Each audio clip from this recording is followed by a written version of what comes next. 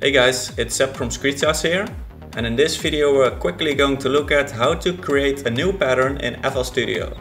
Now this will be a very quick video because it's really an easy trick to apply, and I'll show you that immediately. Now imagine you have your project over here. So I already have a few instruments and I want to get to a new pattern. How do I do that? Now the way to do that is very easy.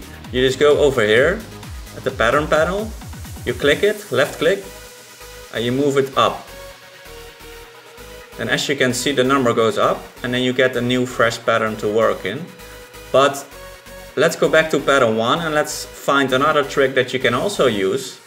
When you right click on it, you can select insert one. When you click it, you can name it if you want. Let's say name. And that's your new pattern. It replaces the pattern you already had in pattern 1. So when you go up to pattern 2, that was the content we had in pattern 1. So at the moment you add a new pattern by right clicking on it and insert one, it will take the position of the pattern you're already in. So what you now can do is simply click delete, press OK, and that pattern goes away. And the content you already had in the channel rack is now back to pattern 1. So to quickly recap, to get to a new pattern, just move it up or move it down.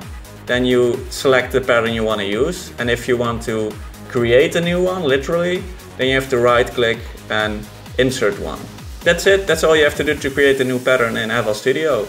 Now, if you're new to FL Studio and you want to make music fast, you can now get a copy of the FL Studio Beginner's Guide by clicking the link in the description down below. The guide will take you step by step to all the major functions in FL Studio, and it shows you exactly all the essential tools you need to understand first to make music as fast as possible. So if you haven't yet, go ahead, click the link in the description down below and start right now with the FL Studio Beginner's Guide. Now, if you're new to my channel, make sure to subscribe so you don't miss any future videos, and I'll see you in the next video.